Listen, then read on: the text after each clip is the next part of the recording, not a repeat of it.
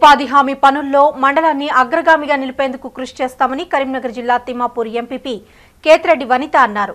మండల పరిషత్ కార్యాలయంలో ఉపాధి పనులపై అవగాహన కార్యక్రమం నిర్వహించారు. దీనికి ఆమె ముఖ్య అతిథిగా హాజరై మాట్లాడుతూ ఉపాధి పనులను సక్రమంగా నిర్వహించాలని, ఎలాంటి అవకతవకలకు పాల్పడవద్దని సూచించారు. పల్లె ప్రగతి కార్యక్రమంలో ప్రతి గ్రామంలో ఇంటింటికి ఇంకుడు గుంత నిర్మించుకోవాలని సూచించారు. Nursery, dumping yard నిర్మించుకోవాలన్నారు. అధికారులు సమిష్టిగా కృషి చేసి మండలాన్ని అభివృద్ధి దిశగా తీసుకెళ్లాలని కోరారు.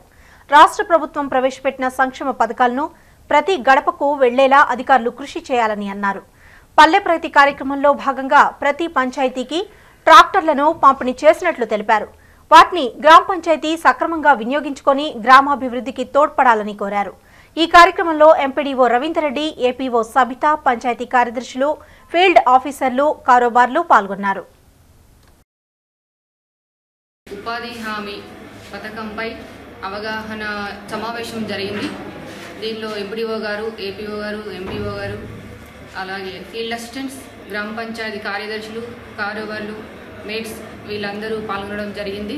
ఉపాధి హామీలో ఎలాంటి సూచనలు తీసుకుంటే మనము పర్సంటేజ్ పెంచుకోవచ్చు, మండలను అగ్రగామిలో ఉండడానికి తీసుకోవాల్సిన చర్యలు ఏంటిది, కూలీలకు ఎలాంటి సూచనలు ఇస్తే వాళ్ళు వర్క్ చేయడం జరుగుతుంది, ఈ 2 నెలల్లో ఎలాంటి సూచనలు తీసుకుంటే త్వరగా పనులు పూర్తి చేయడం జరుగుతుందో వాళ్ళకు సూచనలు ఇవ్వడం జరిగింది.